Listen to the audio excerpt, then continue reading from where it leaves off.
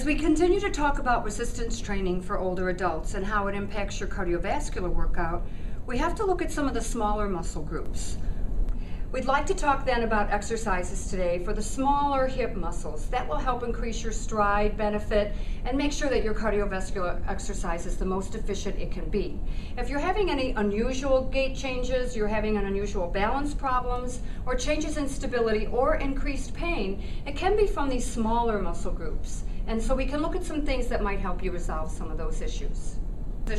You'll need a chair with that you can place your hand on the side. You're going to just do some leg lifts out to the side, but it's important not to let the leg rotate up, but rather keep the toe down. Make sure you're lifting with that hip and back down.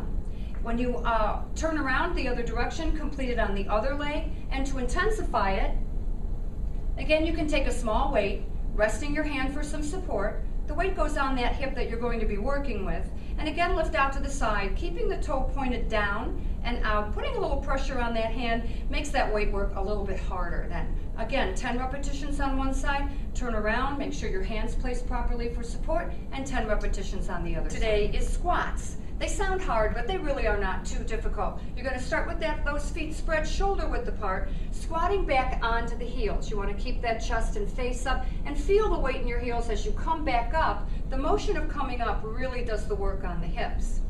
To increase the work of that, you're going to do some traveling squats. Squat, come back and use that inside leg to push off a bit, feet come together. Same thing again, step and squat slowly, keeping that face up, press again with that inside leg and come back together. Then of course the reverse would be true, stepping back towards the chair, squat, faces up, weight is in the heels, pressing off with the outside leg to bring you back closer to the chair. Same thing again, step and squat, slowly reach for the chair for support and push off with that outer leg. Repeating that back and forth 10 times will work the outer hip rotators more than the thighs and the hamstrings, and still give you that great benefit of working the core too. Thank you.